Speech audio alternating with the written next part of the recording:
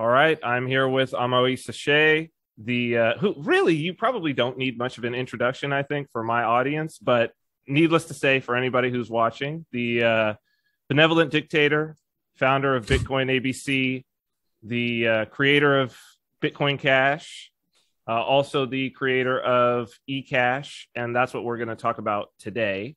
People had been asking me, well, since as students and other people who follow me have been watching me slowly move, at first slowly, it's like, what is it? First slow, then fast, but it's like first slowly move in the direction of eCash after the split in 2020 from Bitcoin Cash.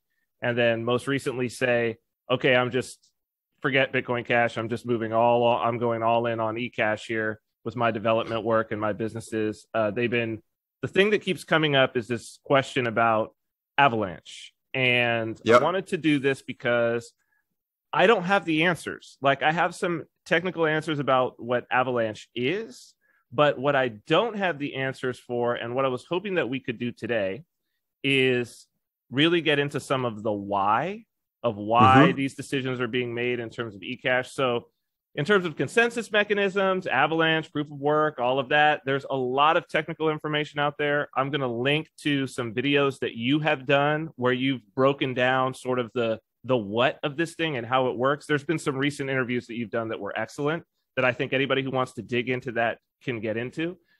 But, you're one of the most, provably one of the most technically competent people in the space, no doubt. But in addition to that, my experience with you has been you're probably the most competent person to talk about the game theory and the incentives and more of the psychological and the sociological aspect of why certain engineering decisions need to be made, right? So if that's cool, if we can kind of get this high level view so people can understand the why, will that work for you? Yes. So when you asked me to talk about that, ever since then, I've been thinking about how to present that, because it's quite a difficult topic, because the problem that is being solved is extremely abstract. And so while it's fairly easy to present examples of things that, it improved, they all look completely disconnected. Right. And that makes it quite difficult to convey like the very important point. But the most important point, like the thing that is at the root of it all, is entropy. As in, so you have nodes on the Bitcoin network, or really any cryptocurrency network, and event happen on the network. And as things go, the state each node is in is going to drift, right? Because maybe my node is going to see one transaction before the other, but your node sees the opposite, right? And at the beginning, they drift like little by little, but as time goes on, they drift more and more, right? And once in a while, you have a block that happens that acts as a reconciliation point, effectively, right? That says, well, here is the event that you saw, but actually here is the series of events that are in the block, and hopefully they are similar, but they may not be exactly the same, right? And so that's the timestamp. This is the timestamp that Satoshi talks about in the white paper. So we timestamp the state of the network every 10 minutes, and then everybody agrees on that, even if they've drifted over that 10 minutes or however long it is. Yeah, and so one of the core problem here is that there is no objective state, right? Like the event as they happen can happen in one order for me and in another order for you. And there is no way to tell right or wrong for that. And even if you want to get like deeply philosophical or with Einstein theory of relativity, tells us that, even if we could get infinitively precise, effectively, like this ambiguity still exists. But we don't need to get as far as this, right? Like, just because message take time to propagate on the network and nothing is perfect, right? So information is lost here and there. Once in a while, something goes wrong, a machine crash or whatever, right? So the effect of that is that each node sees a different view of the world that may not be congruent with the one of other nodes. And And so to resolve that, you need a consensus algorithm, right? And Bitcoin uses what is now called Nakamoto consensus, where you build a chain of blocks, and the one that is the heaviest is going to be considered the one that is, correct by most people. People have done the most work on, that it took the most work to create, is we say, okay, that's the chain we're going to roll with. So I'm using heaviest here purposefully because I want to decouple the notion of proof of work from Nakamoto consensus, because it's not exactly the same. And we've seen people do proof of all kind of things. And so one of the points that get the discussion very confused is that they talk about like proof of work, proof of stake and stuff like that. But the discussion of Nakamoto consensus and Avalanche happen on the like different plane effectively, right?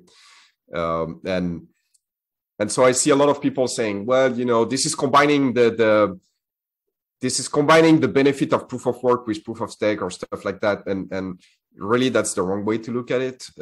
Usually when we mean proof of stake, we mean Nakamoto consensus, but we measure the weight of the chain using stake, right? This is what is usually meant by proof of stake system. But Avalanche is like not that at all.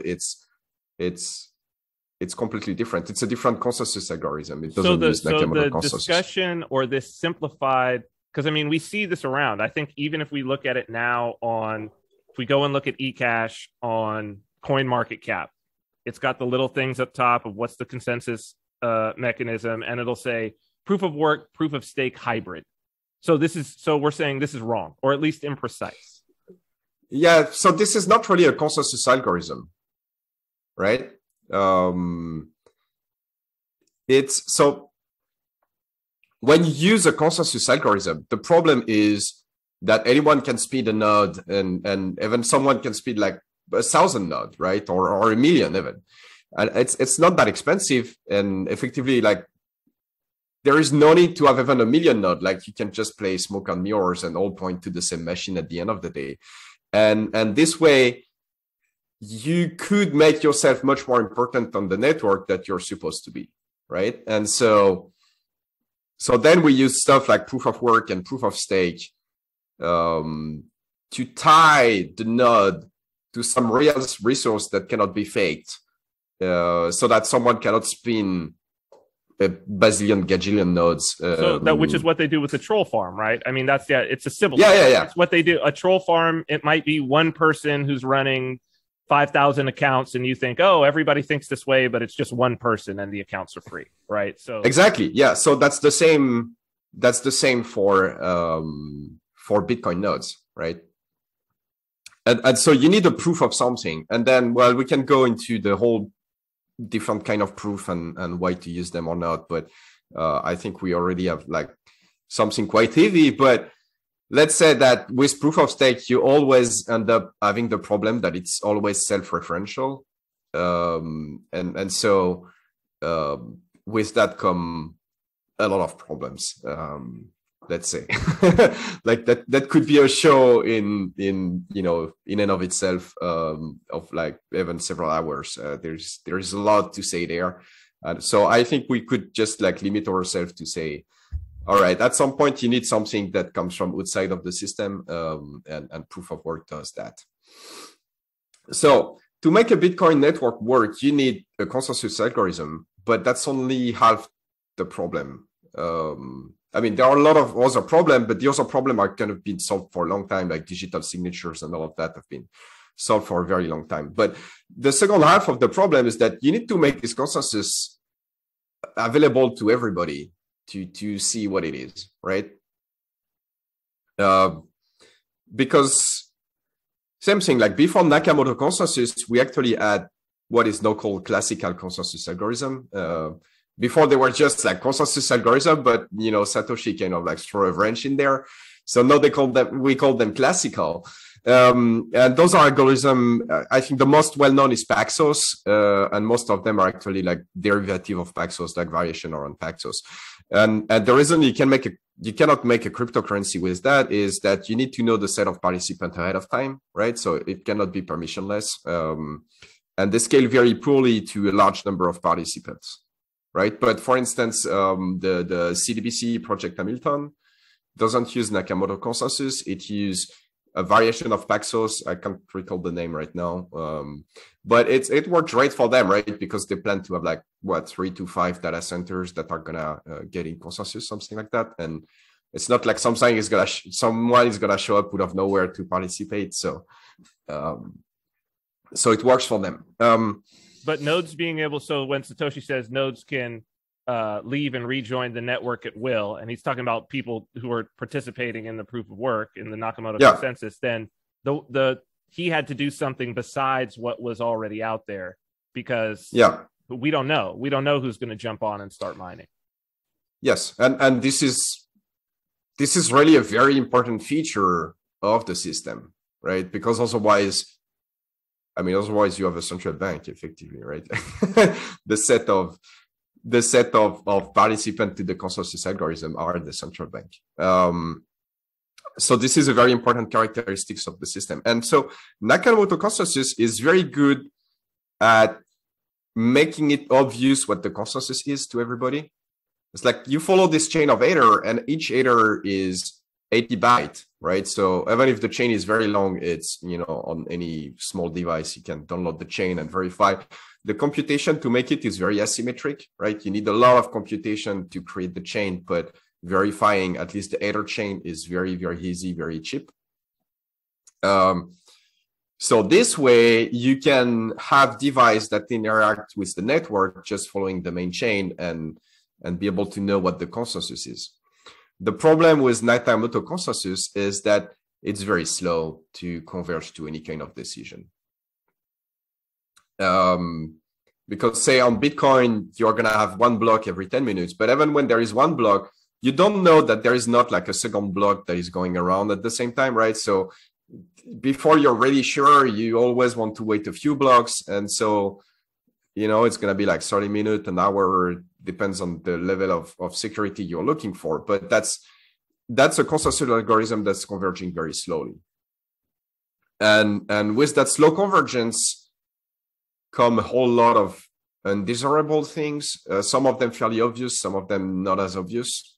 The fairly obvious one is that, most people prefer fast confirmation time to slow confirmation time, right? There is a time preference there.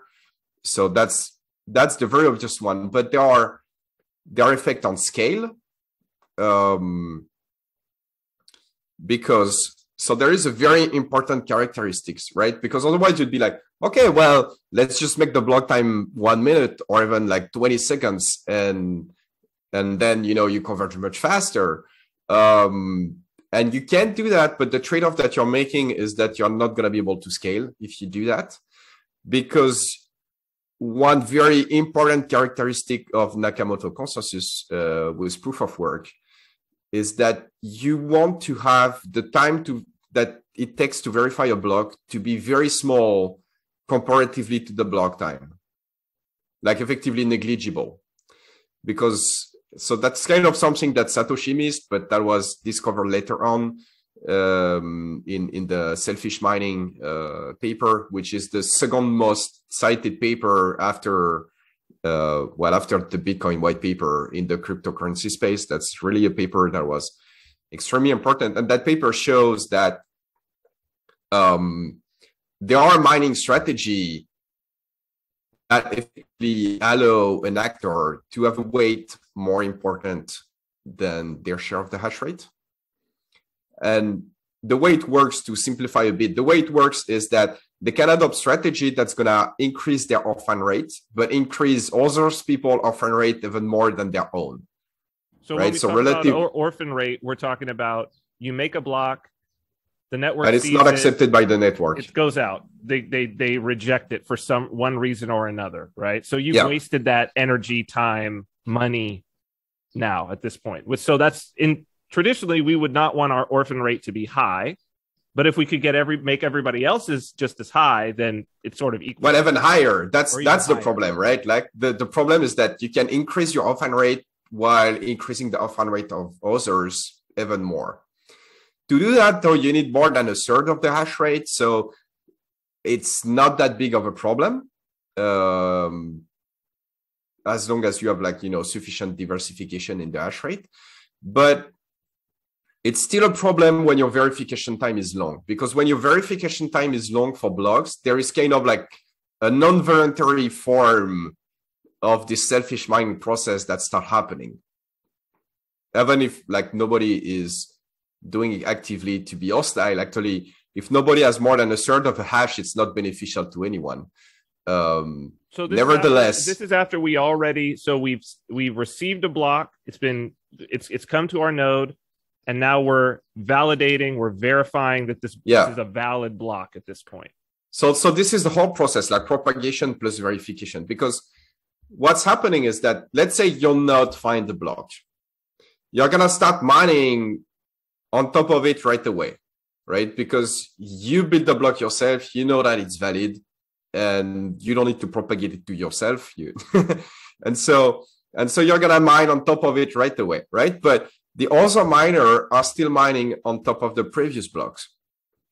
And they will need to receive your block, verify that your block is valid, and then they can mine on top of it. And during that time, you are doing something different. And so if that time is negligible compared to the block time, then for all intent and purposes, it doesn't change anything. But if that time becomes non-negligible compared to the block time, then all kind of negative stuff happen. Like the incentive completely go out of whack. So this is why a 1 minute or a 2 minute block time starts to get weird. Like as we make it less and less. You could do that, but you have to reduce the size of block to very small blocks, because otherwise you can keep the propagation time low enough.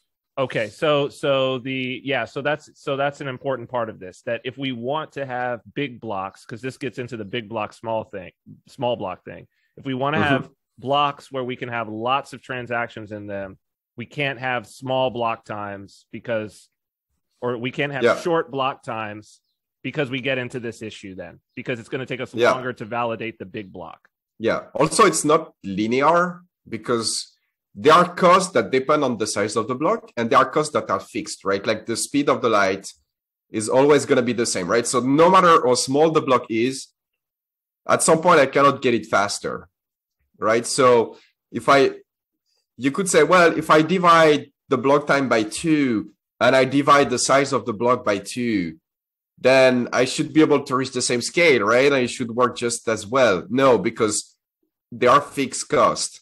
And so the faster you go and the smaller the scale that you can reach.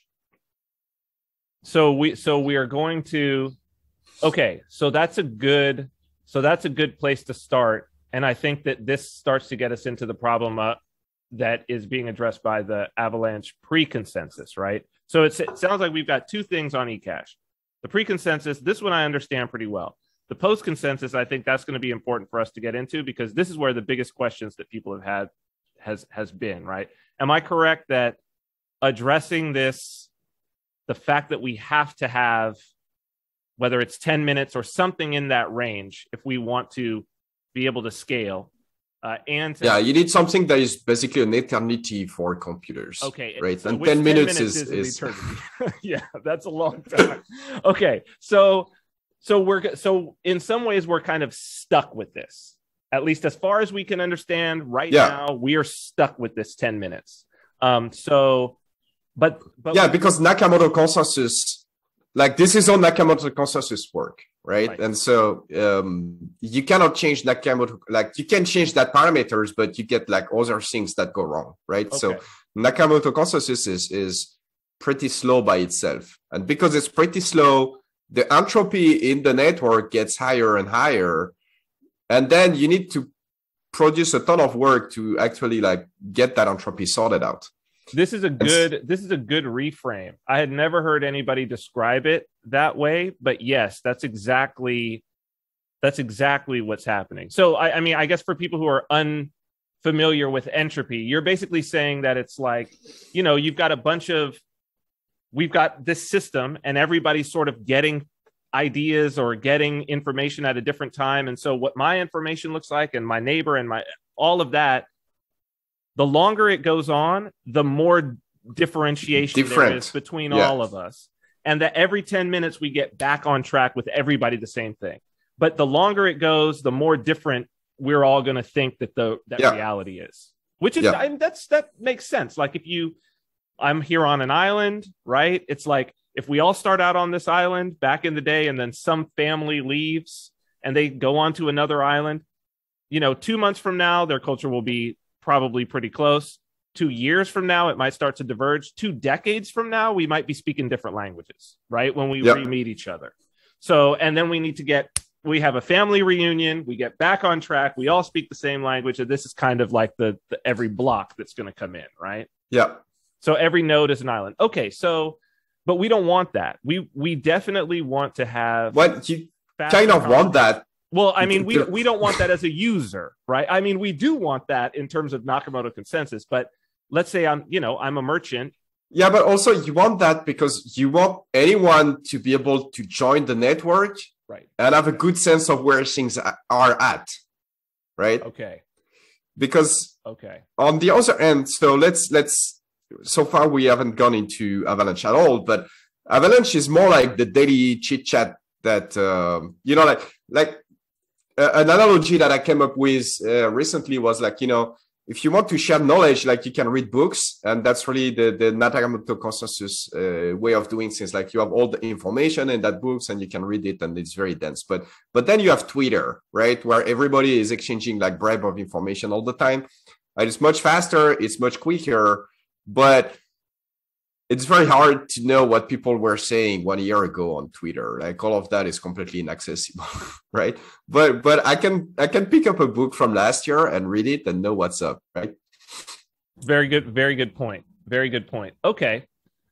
So and this I think will also end up getting us into one of the things that people have presented, because what I've heard over and over is, oh, well, if this Avalanche thing works, why would we still want proof of work? And I think that you've made some good arguments of why we need it, but I want to kind of save that to the end because we need to. Let's jump into. So let's talk about the Avalanche So we've got this idea of, let's frame it. So make sure I understand this right. Correct me where I'm wrong here. We've got an idea of Avalanche pre-consensus. We have Nakamoto consensus, and then we have an Avalanche post-consensus. Do I kind of have this structure correct, or where am I wrong? Yeah, from a user perspective, very much. But the thing is, you can do post-consensus by itself, but you cannot do pre-consensus without post-consensus. Got it. Okay. And one way you can think about it is that instead of thinking of post-consensus as voting on the block, you can think of it as voting on the Coinbase, which is like the magic transaction of the block. Okay. All right. Okay. So, right? So let's do this chronologically then. So let's talk about because this was the initial introduction my initial introduction to Avalanche on Bitcoin Cash when it was first being discussed. I think Chris Pacia has got a great paper. I'll link to that as well. Mm-hmm. I think it's very helpful for people to understand at least the history of how this started to be discussed. And it's really dealing with, so as we said, we've got this 10-minute timestamp but we still want to wait for some blocks. So like people. Yeah. So may I please go ahead. I think I want to interject something here. Please go ahead. On this, like to completely state the problem, because there is one aspect that we didn't really expose, but we use a bunch of strategy that are kind of clunky to try to reduce the entropy on the network. And when we don't do that, then all kind of stuff get worse as well, right? And some of them are like, all kind of policies like chain transaction limit or minimum fees or stuff like that, right? We kind of de facto decide that everybody will use the same value there as a policy, but you don't really want that, right? That kind of sucks that this is the case. Because you would want those values to fluctuate, based on the resources and the need of the network and the capability to provide those, like supply and demand and whatever. The problem is that if you do that, then everybody starts using different value for those stuff, and then the entropy grows like exponentially faster. And so like even zero conf for this kind of stuff become completely unreliable, right? Like no, zero conf is not super secure, but good enough for many use cases in practice. But when you start to mess with those policy, even for those use cases where a high degree of security is not required, even for those cases, it's not even good enough anymore. And then you're faced with two things. Either you start baking those policies in the consensus protocol, but that's a bad idea, I'd say. Like you want as little as possible as consensus rule in general. Or you need to resolve that. Like you need to have another way to keep the entropy low in that front. Okay, but go back. I just wanted to put that one in there because it's the connected, like all those stuff that Avalanche improved, they seem completely disconnected, but they are connected by that notion of entropy increasing between the nodes of the network. Got it. Okay, so as you said, so we use and have been on Bitcoin.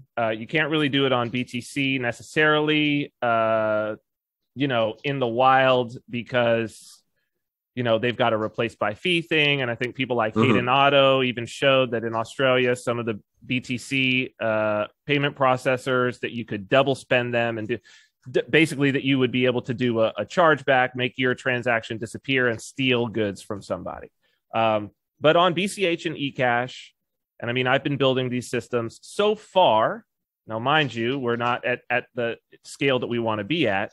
So far, like you say, it's clunky, but from a risk standpoint, zero confirmation has been working. And I think that this is sort of the political argument from the people who are maybe not necessarily opposed to Avalanche, but where there have been conflicts with particular people and teams in the space, right? To where this zero confirmation works, this thing is fine, this thing works.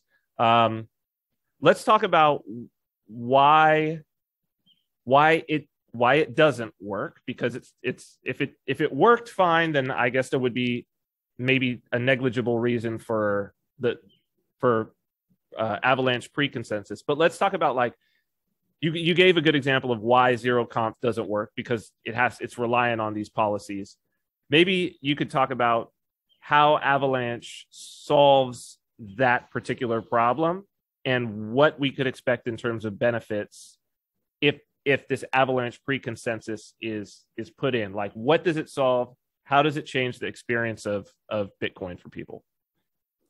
Yeah, so, well, as you mentioned, when you do a transaction, there are a set of policies that each node is going to apply to. Well, first, they're going to look if the transaction is valid or not according to the consensus rules, right? And if the transaction is not valid according to the consensus rule, then nobody's going to accept it no matter what happens, right? But if they are valid, there are still a set of policies that you want to apply. Some of them are there to prevent denial of attack service. Some of them are, well, most of them are actually denial of attack service. Denial of service attack. But the thing is, like, the right value for those things, that you don't want them to be written in stone, right? And right now you have two problems with that. So first, everybody needs to use the same value, and if some miner use different values, or some merchant, actually, if some merchant use different value, they can be double spent. And if some miner use different value, they can allow anyone else to be double spent, right? And the problem with that is that the assumption that you make when you use Bitcoin is that the miner as an aggregate are honest, but you don't expect any one of them to be honest specifically, right? And if you had to do that, then there is a bit of a problem. But when you rely on zero conf on BCH or eCash, you effectively rely on the fact that all the miners are honest and are going to use the same policies. So already, like, you're not in the same category of security at all, right? You need just like one dishonest miner to allow a percentage of zero conf to be double spent. But so that's one aspect, right? The security is way lower because of that, but also you want to be able to change those parameters. And today, to change those parameters, it's just as hard as a fork, right? Even though there is no consensus rule change, it's the same thing. You need to have some kind of activation mechanism and make sure that everybody upgrades and upgrade at the same time. Because if you don't do that, then you're gonna have fake zero conf, right? And so that prevents all kind of stuff like, fee being very cheap when there is not a lot of use, but if the system is congested, then maybe fee could raise the, dynamically in a way that is predictable for the users. All those kind of stuff, they have no way to happen in a coordinated fashion that keeps zero conf secure. Okay. So then here comes Avalanche. So here come Avalanche, right? So what we do is that when I receive the transaction, my node is gonna start querying other node to know what they think about the transaction, right? And they're gonna tell me either, yeah, for me it's a good transaction, it respects my policies and everything, I think we should include it. Or some other node are gonna say, well, no, and some other node are gonna say, well, I don't care, right? Maybe because they haven't received that transaction yet, and so they haven't, they haven't had an opportunity to decide anything about it, right? And then you have this protocol that happens when you start polling other nodes, and if you see that most of the nodes that you poll disagree with you, you're gonna flip your position, right? And other nodes are gonna be the same, and you can prove that this is metastable, meaning that even if you split the network 50-50, because you have randomization in the way that you pull the node, there are going to be like a small shift that's going to happen one way or the other. And any small difference is self-amplifying, right? So very quickly, you end up on one side or the other. The transaction is good or it's not good. And typically, it takes, like a second, 2 seconds, something like that, like almost never more than 3 seconds. So very quickly. Network. So everybody in the entire network will agree. This is valid or it's not valid. Within 1 to 2 seconds, everybody, all the nodes agree. It's not it is valid or it is not valid, because you don't need to poll other nodes to know if it is valid or not valid. You can apply the consensus rule and know this is valid or not. But it's like, do we want of that or do we don't want of that? So accepted or not accepted maybe might be a better term. It's arbitrary, right? Like it could go either yes or no. There's no. So the term that we use is finalized. Okay, finalized. Okay. Because what happened is that when Avalanche decide, okay, this transaction is finalized, what happened is that you cannot include a double spend of that transaction in the block. So a transaction that is not finalized can be included in the block by a miner later on if that miner wishes to do so. If that transaction, is good by their policy, maybe they are not good for most people, but they decide that this is good. So it doesn't mean that the transaction for which Avalanche no is rejected. It means that though you don't get that guarantee that it's not going to be double spent. So that's interesting. I think that's an important thing for people to understand is that Avalanche is not, so it doesn't have to go through a transaction, doesn't have to go through this Avalanche consensus necessarily in order for a miner to include it in a block. But if it does go through the process, well, a miner could also not include that in the block, right? So it could go through the process and a miner could decide, okay, I still don't want to include it. But what they can't do is they can't include a transaction that would be a double spend of that. So that would spend the same inputs. That can't be included into a block. Yeah. Okay. That's it. That's actually really important because it does say that, okay, well, we're still really the validity is still Nakamoto consensus, because a miner could just decide to include a transaction that nobody had ever seen. Like that could still happen, right? Yeah. So the way the system is designed is that Unless you're a miner, you can disregard that whole Avalanche thing altogether, and you get basically the same thing as you get now. Okay, interesting. So with the Avalanche pre-consensus, a node wouldn't even have to recognize Avalanche pre-consensus. Like they could just continue as they're doing everything, and it would be the same as they're experiencing it now. Yeah. Yeah. Okay. So they may have more work to do when a new block appears. Okay. Right? Because they may have drifted more from the state that everybody is in, right? Like maybe they accepted the double spend of one of the transaction because they didn't know, but eventually the block is going to appear and fix that for them, right? So they're basically like a node that would ignore Avalanche is in the same state as they are right now, effectively. So if let's say I am an exchange and I'm running a node that has Avalanche, and I see a transaction, like right now, maybe an exchange takes, depending upon the currency, it's going to take between 3 and sometimes 20 or 30 confirmations before they'll say, okay, we will accept this because they don't want to get double spent. What are the chances if they were to just accept this transaction, if they've got Avalanche, they're to accept this transaction? What are the chances that they would get double spent if they just accepted it with basically at this point it's 0 confirmations, Nakamoto consensus, right? But with the Avalanche, it's finalized. They would need to wait for Avalanche to say that it's finalized, but it's gonna take seconds, and then they know it's not gonna be double spent, right? So they are good. They're good. They don't necessarily know that it will be mined, but eventually it would be probably, right? Yeah. The chances on that one is like, yeah, okay. And if they want to make sure of that, they can, move the coin themselves with a higher fee transaction somewhere, right? And so with child pay for parent, they effectively could guarantee that, the whole stuff get mined. If they're worried about that.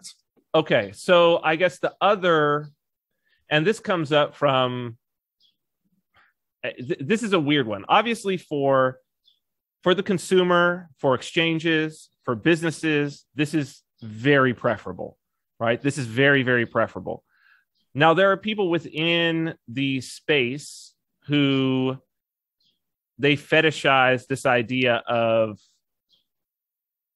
what if someone presents a heavier chain, right? What if someone presents a heavier chain, then they're not able to, I guess, roll back the chain. They're not able to reorg this situation. Like it basically this transaction now, even though it hasn't been mined, is sort of the finalization is the truth here, and that somehow overrides the proof of work.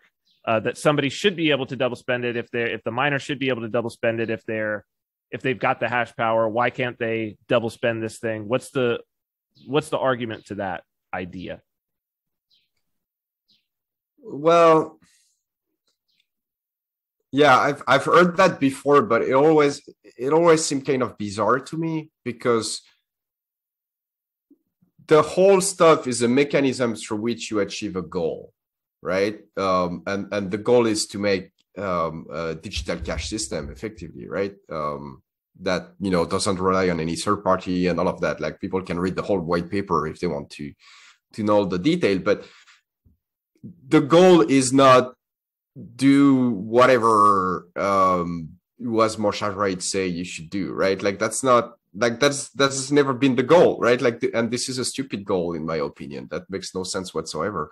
The hash rate, like we throw resources in there, it's for a reason, right? We need to make sure that it serves the purpose that it's serving, and if it's doing something else, then we should not be throwing resources in it. This is a good point. Yeah, that is exactly what I see as being lost in that discussion. Aren't we talking about that we want to make a peer-to-peer electronic cash system? Like that's what the point is here. What's this idea of here somebody sends a valid transaction to the network, and then all of a sudden we're gonna do something other than that transaction. It seems very strange. It's definitely an outlier situation. I mean, I guess the only here's well, it happened when we forked eCash, right? Go on, explain that, please. Well, some miner decided to effectively like mine a chain with none of the transactions that were like none of the transaction that user of the network decided to. There were some transactions in those blocks, but I don't know where they came from. They were not the one of people wanted to use the chain. And those blocks, they have no value to the network, right? So there is no reason that the network should accept those. Like not just accept those, but pay for those, right? Like miner are remunerated for their work, and they should be, right? Because they put resources. But at the same time, like the work needs to provide value, or you don't want to be paying for it. Well, because at the other aspect of that is, here's a miner who's mining empty blocks, or relatively empty blocks. Most of them were empty. A miner who's purposely trying to make the network unusable to others. But at the same time, there are other miners who are mining every time, who are mining on top of that block. So they're doing the work. But and they're losing money because of this. Money. Right. So you want the people doing the good work to be rewarded for their good work, and you want the people not doing good work to not be rewarded for their work, right? And so you want the miner that mine valid transaction to be rewarded, and you want the miner that mine double spend to not be. Though the thing is, if you go back to when Bitcoin came out, there was nothing else than Nakamoto consensus out there, right? So you had no better way of making that decision than just pick the longest chain and hope for the best. But no, we have a better way, so there is no reason not to use it. Okay, so who gets to participate? Maybe we should set that out as well, because I think that's important for both the pre and the post consensus, the Avalanche. So obviously not every node, or maybe I'm wrong. Who gets to participate? What allows you to participate? Obviously, when you participate in Nakamoto consensus, you're doing that with hash rate. Not every node is a mining node. Which nodes get to participate? What are the rules under which they are allowed, the prerequisites that allow you to participate in the Avalanche consensus? Yeah, so for Avalanche, you need to produce a proof that you own some coins, and those coins, they need to be like old enough, and there are a few characteristics, right? But effectively, you need to prove that you own coins. And the more coins that you own, and the more weight you will have. So people call this, I mean, that sounds effectively like proof of stake. Is it? This is proof of stake. Call it proof of stake? Yeah. This is accurate to call it proof of stake, though. Like this is why this whole combination of proof of work and proof of stake, I think, is such a dangerous meme, because it's true, but it doesn't mean what people think it means. Because proof of stake is, as people understand it, is a way of deciding who gets to pick the next block. Basically, it's a mechanism to that. But this isn't doing that. This is not Nakamoto consensus with people signing block with stake to choose what chain is heavier. This is more. This is just that you can't participate in this other consensus, basically figuring out what's finalized and what's not finalized. You can't participate in that unless you could prove to everybody else that you have skin in the game. Yeah. Okay. So, and also the thing is, it's kind of nice, because if you want to screw up with the system, you need to make everybody rich in the process. Right. Well, right. And they have to have, well, the other thing about it is that they have to have age, right? So you have to buy these coins, and then you're going to have to sit on them. Yeah. So you can't just do it like right now. Like if you decide, hey, okay, I want to just get the stake right now, and then you get them, that's not going to get you in, right? Like you're going to have to wait at least. So how long is the wait? How long, or can you give us some idea of like the coin age, what this is? Yeah, so I think right now in the code it's 2 weeks, if I remember properly. But like depending on what we see, we can change those value. One cool stuff, one big difference between Avalanche and Nakamoto style consensus is that all the Avalanche nodes don't need to agree on all the parameters. And as a result, it's much easier to change, like Ether policies, like the longest chain that you accept or the minimum fee or whatever. But even parameter of the Avalanche consensus itself, right? Like if we notice that 2 weeks is a bit too short, we can release a version of the nodes that say, okay, no, it's 2 months, say, and that specific node is going to be much more selective about who it polls. And as everybody upgrades, like the network as a whole becomes more and more selective. Interesting. So you can almost have multiple different consensus networks, I guess we could almost call it, but multiple different pools of consensus happening depending upon the policy. They are going to be the same, right? If they are completely disconnected, then you start to have problems. Okay, got it. But as long as there is sufficient overlap, then you're good. Got it. Okay. So we've talked about pre-consensus. This is getting us the finalization of transactions, and then those transactions can't be double spent in the Nakamoto consensus in the mining of the blocks. This part I understood. Kind of going into this. What's been new for me, and so what this will be education for me, is this idea of post-consensus. So I think we understand and you say they're connected, so that's important. I don't want to drop these as they're two different things. What is the problem? So I guess we understand the problem with the pre-consensus. We've got an issue with instant finalization of transactions. Zero conf is clunky. We'd like to get to something that's a little more elegant, and that is going to give us some additional features on this. Would be cool if we could start to get to a situation where exchanges could immediately accept transactions without asking for all kind of confirmations. It starts to get us to a cool place. Okay. Yeah, and there is more. There is more, because now when you receive a block, you have a pretty good idea of what is in there, right? Which means that validation is like pretty much already done.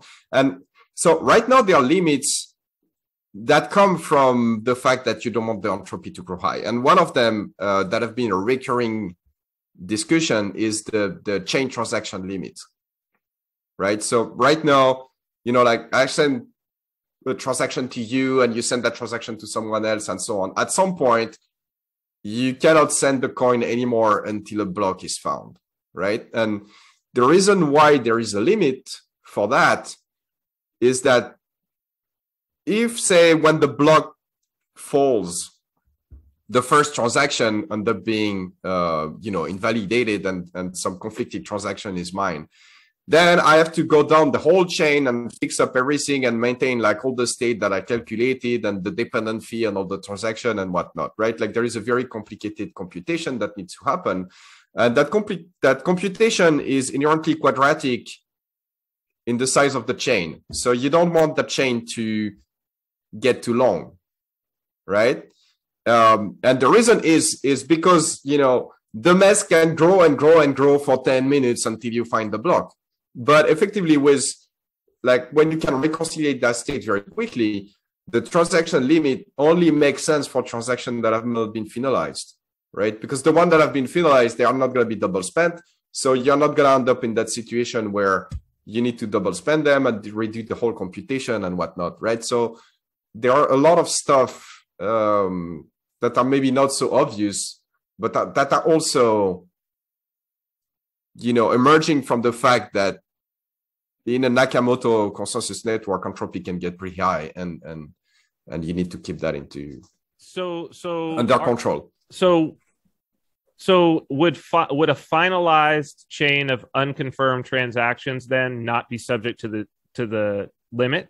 Would it not need to be subject? No, yeah, there's no problem with those. They can get as long as we want. Okay, so it is the solution. Because that the chain is like the problem with the chain of unconfirmed transaction is that it can be invalidated at any point, and when that happens, you have a computation to do that the longer the chain and the more computation you have to do. So this is a solution to. So that's interesting. I hadn't really thought about or realized that. So Avalanche preconsensus is ostensibly it's a solution to the transaction, like a real solution to the unconfirmed transaction chain limit. Yeah, and there are a bunch of other weird problems like that don't seem like they would be related, but that are actually like stemming from the same root cause. And this is why it's so complicated to talk about it, because why would like instant confirmation change scaling and change the transaction limit and make 51% attack harder and whatever? Like all of that doesn't seem connected at all. Right. Yeah. No, which is why I'm glad that we're having this conversation, and I think that it'll help to open people's minds and to realize, and there's also something to. There's been an unfortunate meme, it was, the BSV people and Craig Wright and that somehow a meme got into the space that Bitcoin was somehow perfect from the beginning when Satoshi Nakamoto dropped the code, that it was absolutely perfect and it could work perfectly for everything and there would be no problems, and he foresaw everything and all of this sort of idea, which is absurd to anybody who's an actual engineer.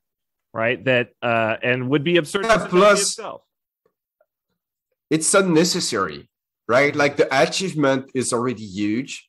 I mean, the number of things that he foresaw is incredible already, right? And there is no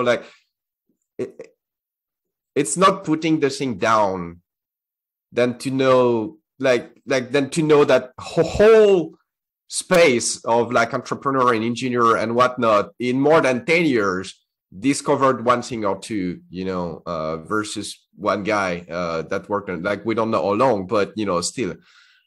That's a very good point. He discovers 100 things, solves problems that nobody had ever solved in 10 years. An entire space figures out a few additional things, but still it's like, yeah, it's incredible. No, I totally agree. I think that it's a dumb meme. It's not necessary. It doesn't in no way. And we know that it's not true. Like there are obviously stuff in the original Bitcoin client that were broken. And we know that, and Satoshi himself says as much in his early writings, right? Like he recognized that some of the stuff that, so what engineer would say, oh, it's perfect, no bugs, I've seen everything. It's not something somebody would say. Okay, so we've got this pre-consensus idea. So let's talk about how this idea of post-consensus comes around. My understanding is that at least some of this stems from out of that attack that you discussed a little earlier in this conversation. I called it the Psycho ex-girlfriend attack. It was when the split of eCash and Bitcoin Cash happened. Is that right? That at least some of the insights about why this is needed came from out of that, and how you... So yes and no. That was a real life confirmation that this is needed, but we knew before that it was needed, and there is probably a more straightforward reason for that. Is that if you want to prevent blocks that have double spend of transactions that are finalized by Avalanche, you need to have a way to reject those blocks, and you cannot do that based on the decision of Nakamoto consensus, because Nakamoto consensus doesn't have that information, right? So at some point, you want to have a mechanism that is based on Avalanche that is able to reject those blocks. You can do post-consensus by itself, but you cannot do pre-consensus without post-consensus because of that. Okay, so let me see if I can break this down. So basically, we've got a situation. So this would be an example. So we've got a situation where we finalize the transaction.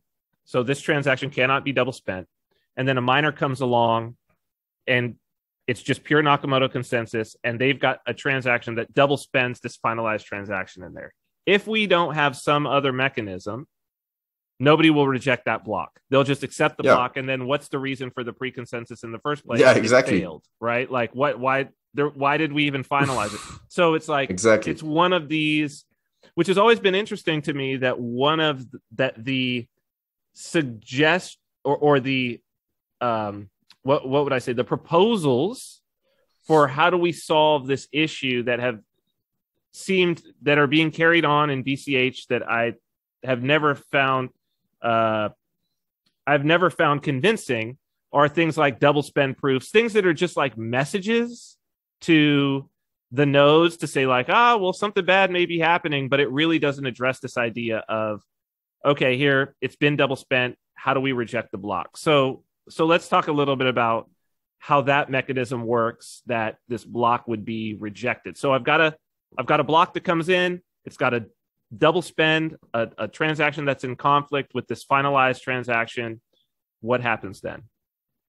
So what happens is, like, very specifically, the node, like, it's important to consider that each node has a subjective view of the world, right? So I can explain like what happens, like what each node does, and then there's an effect on the network. But so if your node has finalized some transaction and then receive a block that double spend that transaction, the node is gonna park the block. We call it park because the block is not invalid. It respects the consensus rules and everything. That in some circumstance that could be a valid block, but you park it, meaning that you put it on the side. You don't like connect it to the chain that you consider as valid,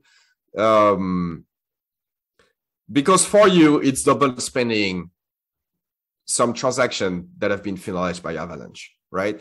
And you start that Avalanche process again with other nodes for that block, right? And if all the other nodes are telling you, no, you are wrong, this block is actually good, then you're going to connect it back to your chain. But if the majority of the nodes are honest and you finalize that transaction, they're going to say no as well. Interesting. Okay. That actually makes a lot of sense. So you don't just throw it away off the jump. You don't throw it away. You just say, you then do this again and you pull, because so there is still this chance that for whatever reason, I guess there's enough nodes on the network with enough stake, and they all say, no, actually it's good. For some reason. one of the problem is that all of that is highly concurrent. Okay. Right. So the transaction can be emitted and the block in which it appears can be like mined almost at the same time.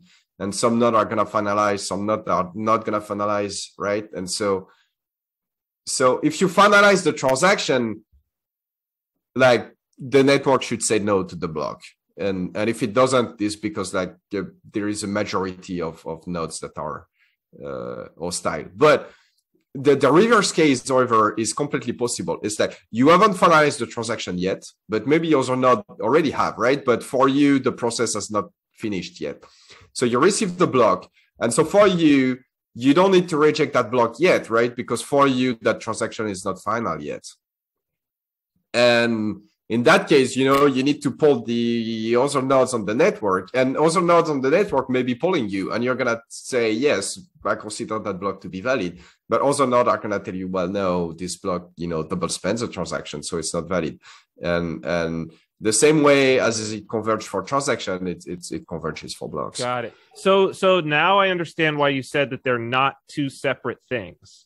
Now I'm understanding why you're saying that it's one whole process of coming to consensus, because you have to have both.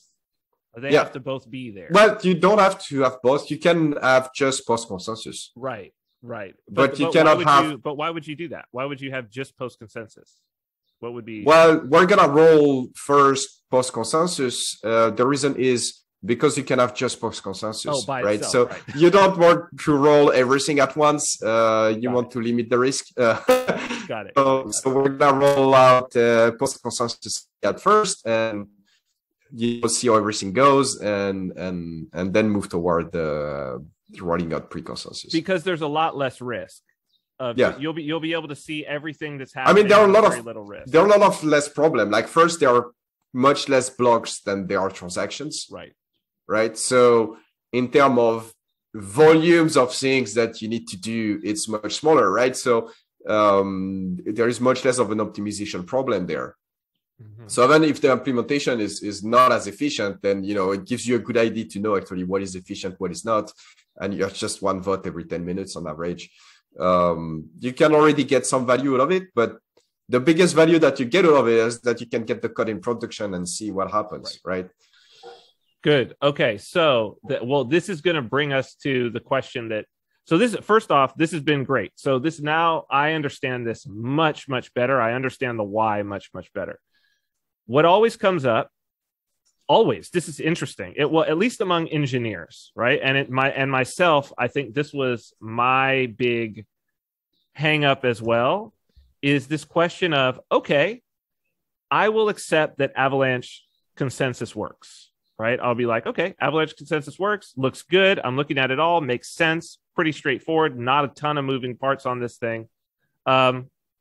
So then why, if Avalanche consensus works, should we keep Nakamoto consensus then? Why isn't the risk, this is what everybody says, well, isn't this just introducing the thing that's going to replace Nakamoto consensus, and then it won't be Bitcoin anymore, and this is the big, like, moral hazard, as it were? So why is that not a worry? Or is it a worry? I mean, it really depends what you want out of the system, the properties that you want. Like, you can build the system using only Avalanche consensus, right? And this is what AVAX is doing. The problem with that is that there is no way for new participants that connect to the network to know the current state of the network. Why is that? Well, because who are you going to ask? Right. So there is no, because you don't know who has a stake, right? Right. So you don't know who are the Avalanche nodes. So you don't know who to ask. Like, there is no bootstrap mechanism possible using only Avalanche. And effectively what the AVAX people do is that they bite the bullet and they say, well, the initialization process is actually not trustless. So they actually say that it's not trustless. This is how it works, and this is the trade-off that they are making. Like, everything after that is trustless, but this part is not trustless. There is no way to bootstrap you on the network in the trustless manner. So they have they have some sort of central authority that they provide, and that gives you the current state of the network, and then you continue on from there. Really? Yeah, there is a set of, like, blessed node, if you want, that's gonna give you the list of validator, and then you can run from there. That doesn't seem like it solves the problem. I mean, am I missing something? That doesn't seem like it solves the problem that we're trying to solve, of having like a trustless, permissionless, peer-to-peer network. Yeah, so I think that's a problem. So that's why I don't want to get rid of Nakamoto consensus. Got it. Okay, so then maybe you could describe how Nakamoto can. I mean, I'm sure there are people, if people have taken my Bitcoin mystery school, if people are more technical, they understand. But maybe even just for those people, and since we're in this conversation, how does Nakamoto consensus give us this bootstrapping ability? This ability for me, knowing nothing, to start my node up and to know that what I'm looking at right now, once I'm all synced up, is the current state of the network as it relates to Nakamoto consensus. So if we want to be strict, you can't know like 100%, but you can know like 99 point something percent, right? The way you're going to do that is by following the chain of headers, and following the chain of headers that, you know, have valid block attached to them. That is the longest. And by the longest, we mean the one that have the most work in it. So the heaviest maybe is a better way to state it. So you're going to follow the heaviest chain. And what you know is that it costs resources to create the chain, and the heavier the chain is, and the more resources have been put in it, right? So once you have the heaviest tip of the chain that is considered valid by your consensus rule, you know that this is the chain that people have put the most resources in, right? So either this is the valid chain that everybody accepts, or someone is paying a lot of money to keep you fooled and have to continue paying consistently to keep you fooled. That as soon as they stop, you're going to notice that they fooled you, right? And so So the bet that is if nobody do that, or if they do that, they are not going to be able to sustain that for very long. Okay, so I've heard you describe this as the archival property that we get with Nakamoto consensus, that we have this idea that this is how we can know what the history is. So we can, as Satoshi Nakamoto says, we can leave and rejoin the network at will. Yeah, not just the history, but most importantly, the current state of the system. And the way we know it is by replaying the whole history. But I don't know that the history is the most important part. I'd say the state at the end is really the most important part. So it's related in that way, that we have to get to the current state. We get that by replaying the history, and we're doing that with Nakamoto consensus.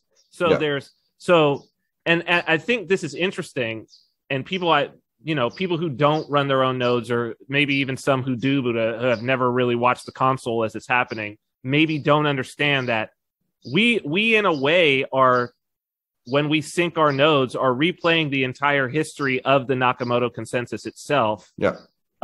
So we're participating in Nakamoto consensus, as it were, even for things in 2009, 2010, 2011, as it rolls through on our nodes. Yeah. So, but Avalanche only really presents us with, it's a consensus mechanism in the moment. It's live. There is no record. Live. Yeah. Live. There is no trace of it. Okay. It's what we agree on live. And now I see why you said that it's like Twitter. Live is an important word here because it's actually a technical term in consensus algorithm. There are different properties that you want from the consensus algorithm. One of them is liveness. And liveness is the capability to disconnect from the rest of the participants and reconnect later and reconciliate states. And Avalanche doesn't have liveness property, right? Because it's live. Maybe it shouldn't be called liveness, but it happened live, right? And after it happened, it's not there anymore, right? There is not. So if you were not there to see it happen, you gotta trust someone else who was there. It's too late for you. But one of so that's a reason to keep Nakamoto consensus is that Nakamoto consensus has this liveness property, where you can be let's say there is a huge internet outage and half of the world become disconnected from the other half, right? Say there is Europe and the US and whatever, and China and Russia, the internet and completely disconnected between the two. Well, so you would have Bitcoin going on both sides, right? And when you reconnect, one of those chains is going to be longer, most likely the one in Russia and China. and everybody's going to feed back to that chain, right? Whereas with Avalanche, if that were to happen, now you have two Avalanche networks and they have no way to get back with each other and know what's right or what's wrong, right? Now you have two Avalanche network permanently, though it's not the case for us, right? Because every time a new block is found, you get a round of Avalanche on that block. So if you were to separate the network in two, you would have two chains, and then you reconnect, and the nodes are gonna start sending blocks to each other, and they are gonna run Avalanche on those blocks, and one of the sides is going to have to invalidate all that state and adopt the other one. So this is also very important. So there is not functionally, there is not a record of what was specifically what was decided with Avalanche, except for we don't necessarily know which blocks were finalized and which blocks or which transactions were finalized and which transactions just made it into a block somehow. And yeah, and even more weird, as a property of the protocol that if the node operate properly, they're going to finalize the same transactions. Right. You don't know that they're going to do it at the same time or in the same order. Got it. So right. Maybe there are two transactions. I'm going to finalize one and then the other, and you're gonna finalize them in the other way around, right? Oh, that's there is no absolute ordering of the decisions. That's interesting. Okay. The only thing that I know is that if I finalize that transaction and you are honest, you are eventually going to finalize it as well. I don't know that you have now. I don't know when you will, but I follow the protocol. So does every transaction, I guess this is another thing that's coming up for me. Does every transaction that is seen, so every transaction that is broadcast onto the network, will that become subject to the Avalanche preconsensus? So will it be every single transaction that a node sees? Will it eventually, will it go through a round of Avalanche for finalization? Well, it needs to be valid. Okay. Right?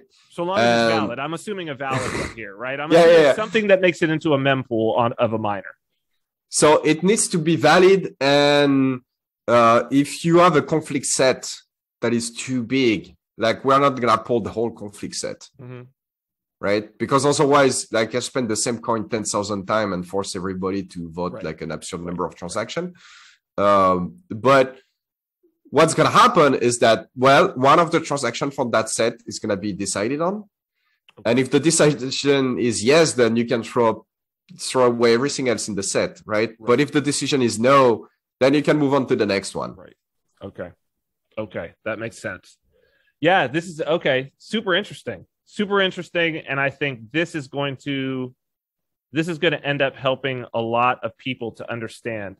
So you said first is post consensus, and then you'll check that out 6 months, a year, something like that, and then you'll go pre-consensus. What's the timing on this? When can people expect to start seeing this stuff on the network? Yeah, so we have an implementation of post consensus now that is, I mean, I want to say complete, but we are verifying that. Like right now, we are verifying that, right? So that is like presumably complete or tentatively complete or something like that. Like we have all the pieces, but we want to check out, everything as we can. And when we're happy that this is solid enough, we're gonna start rolling out post consensus and start working on pre-consensus. But post consensus is like very, very close. It's almost there. So November? Do you think we could see it in November? We're gonna see post consensus before November. Before November, okay. Yeah. Cool. So it doesn't. This is something that can just be, because it's the post consensus. This can just be rolled out in an upgrade. This doesn't require a hard fork or anything like that. This does not require a fork of any kind. No. Okay. And pre consensus, does that require a fork either? No. So that's also important to know. So even nodes that, let's say they didn't upgrade, they won't fall out of consensus with the nodes that upgrade necessarily. I mean, if it's just the Avalanche, they won't fall out of consensus with them. Yeah, and that's a very important design decision that have been made for a few reasons. Like one, there are a ton of software out there that is made to work with Bitcoin or Bitcoin derivatives. And we want all of that to keep working, right? So all that software is going to keep working with, like the minor tweak to support one chain or the other, but we don't want there to be any heavy lifting to be able to do that. So that's an important aspect. The second important aspect is that if this is go wrong, we can pull the plug, right? Hopefully this won't go wrong, and we are doing as much as we can so that it doesn't go wrong, and we're quite careful about what we're doing, but you never know, right? And the good thing is that the worst that can happen if we completely screw that up is that we pull the plug and we have what we have now, right? And the system is designed that way on purpose. Like it's 100% compatible with the way a Bitcoin system works for that reason. Got it. Well, this has been great. super helpful for me. I learned a lot, and now I feel like I can speak to people about this when they have their questions. Yeah, I'm looking forward to this. Looking forward to working on eCash. There's a May upgrade coming. Maybe is there anything that people should know in this May upgrade that's important? There is nothing very important. Let's say, like there are a few like technical stuff, but nothing of great importance in there. Which is good. Which is good. So eCash rolls along and it's doing its thing. No, I appreciate this. Amaury Sechet, thank you very much. This has been very, very educational, and I guess people can. Where's the best? Is it Twitter? Is that the best place if people want to like ping you or whatever? Is there a better way of doing it? Yeah, Twitter is a good way.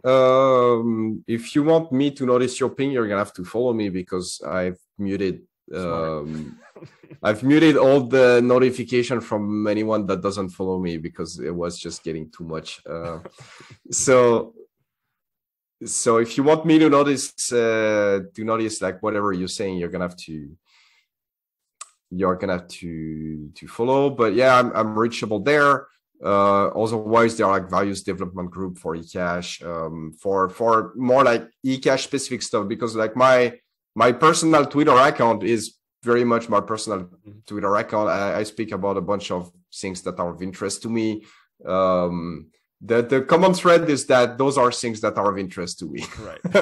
Right. So you're going to hear about eCash, but you're going to hear about like run politics. You're going to hear about music. You're going to hear about like whatever is of interest to me. If you want to hear about eCash specifically, there is an eCash, I think it's eCash official Twitter account that is managed by our team. So if you want like more specific eCash news, maybe that's a better place. Yeah, I'll put those links in the description. All right, man. I appreciate it. I know it's morning for me. I know it's evening for you. I appreciate you doing this as you did, but I'll let you get to it. This was super helpful. I'm sure we'll be talking about some other things again in the future. I always enjoy speaking with you. So thank you so much. Yeah, me too. Yeah, and I will talk to you soon. Ciao, ciao. Ciao.